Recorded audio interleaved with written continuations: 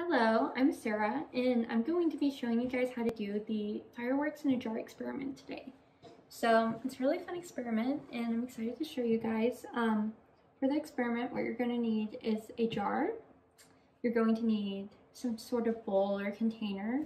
You're going to need oil. I'm using vegetable oil, but you could use olive oil too if you have that.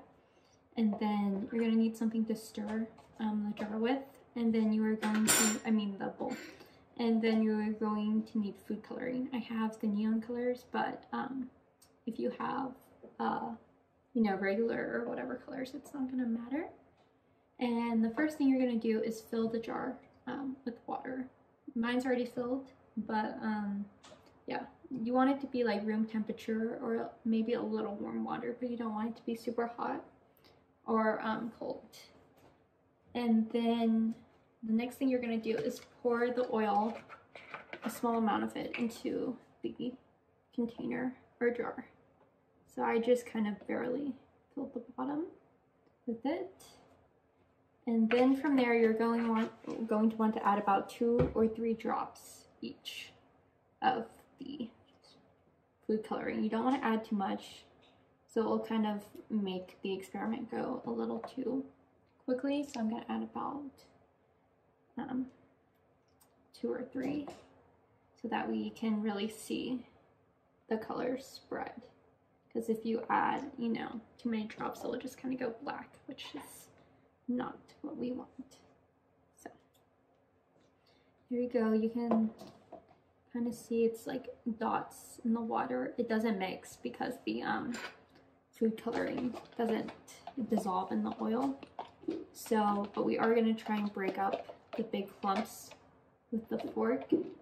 So that's what I'm doing now, is just breaking up the big clumps so we have a lot of small little dots, which is what we want. Okay, so you can kind of see my dots in that oil. So it's like little pockets of color in the oil that are going to kind of spread out into the jar when we get our little fun experiment. So to see it happen, you're going to very slowly pour in and carefully pour the container contents into the jar like this. And then from there, you can kind of see, can you see this? You can kind of see the colors are going to start breaking down into the jar.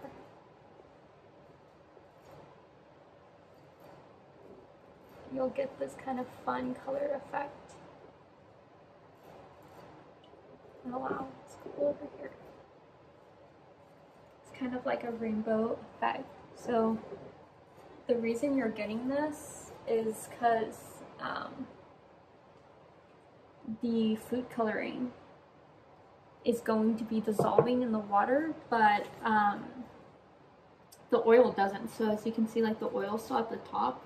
It's kind of done now. It's already all combined, but the food coloring is going to dissolve into the water because it's more dense, and then it's going to mix with it, but the oil is lighter and it's not mixing with it, so it just stays on the top. So that's why you get the fun effect, the little color blotches kind of dropping in.